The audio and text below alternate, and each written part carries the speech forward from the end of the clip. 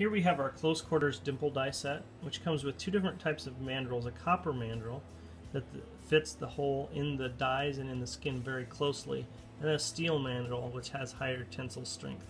So we always start with the copper mandrel, which allows us to get everything lined up really well. So you put the female die down on top of the copper mandrel and then insert it through the hole from the back side. The mandrel can be trimmed if needed, or slightly bent in a curve if you need that to get into a really tight area.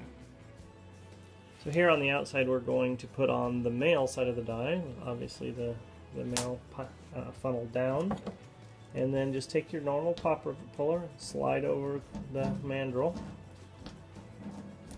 up to the back, and then we're going to pull just a little bit until the side of the die mates with the skin, and no more than that. You're going to want to keep doing it, but it's going to break that copper mandrel. So let loose, take it apart, and then we'll go to the steel.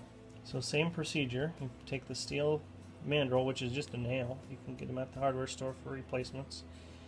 Drop the female over it, and this one will be a little loose, but now that you have the funnel in the aluminum, it'll line itself back up. So again, put it through the back side of your work. In that area you just can't get the C-frame in, and you can't get the squeezer yoke in.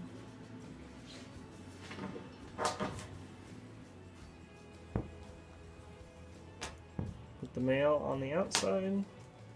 Keep it as tight as you can while you pull her on there. And then this one you can give a little more pressure to, and you'll see right around the outside edge of the die, you'll see it go back to being flat again when you almost got it. Doesn't give quite as good of a die, of a dimple as the standard dimple dies, but it's certainly acceptable for those tight places.